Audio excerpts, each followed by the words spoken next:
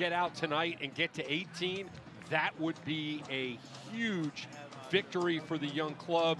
And wind looks like it's going to be a factor this evening. On the field turf, just a couple of years old at Dillon Stadium in Hartford. And again, maybe the victory's not there this year, but the talent is headed in the right direction. Here's Hopkins, one of them, the 17-year-old. Crossed into the middle, carries to the back post, volleyed off the woodwork and wide.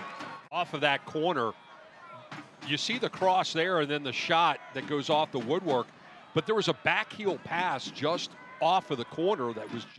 And actually that was Justin Hack, the New York City loanee, got the man and the ball. Hopkins a little slow to get up. Flag stays down, looking for an opening, turn slapped away by Forda. Forda called to the rescue. Good ball out of the back by Hack. Yeah, it really was, and then right into the box. Right there is where he should have taken the shot. Got a little too close to the 6, pulled it out, and that's when all the attention came in. So here's everybody, and then you've got to make potentially a defensive change where you don't want to. Ball touched back, a little trickery, and rifled off the post and in. It looked like he was going to be Obregon, but instead the back heel and the shot coming, I think it's Connor McGlynn from about 30 yards out, and it pings off the post and in. Gets the goal, pushes back, and pushes right through the wall, gets a kiss off of the upright. Forda can't jump there in time. And again, that's one of those that they have fun with on the playground that finally turns good on the field. Trying to cut to the inside. Obregon blasting it. Forda with the clearance to the far flank.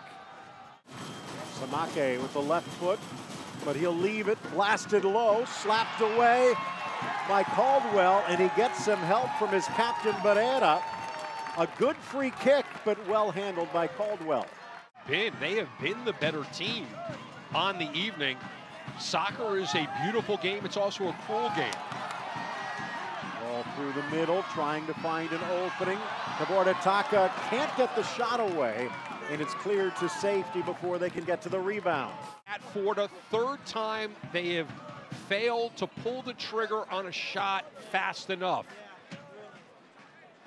This is what Hartford needs to talk about when they go to the dressing room, is they need to pull. They just go down there, stop trying to be too fancy, just continue to put the ball on frame.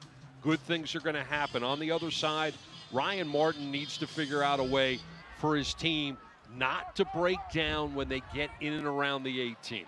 Martinez, fresh from a trio of El Salvador games in CONCACAF play. Hack does well. Into the middle on the doorstep. Forda getting a fortunate bounce. Obregon could not handle it. Great work by Hack to stay on his feet. Center.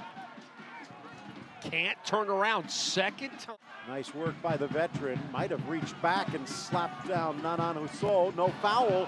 Crossed in for Taborda-Taka, and his header off target.